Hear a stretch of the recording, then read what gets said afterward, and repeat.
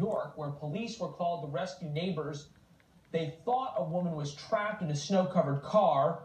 Turns out it was just an incredibly lifelike doll. The owner of the vehicle sells medical training equipment and uses it for CPR training. So what you're looking at there is a doll. And apparently, the guy who owns the car and the doll was furious that police had to break into his car to save the mannequin. As of now, no charges were filed. Dude, if I was a cop and I got there, I would break the car too, bro. What the fuck? You think it's a fucking lady frozen? Look at that shit, bro. She looks like an old woman frozen in the car, solid. That is only in America, bro. Go Trump!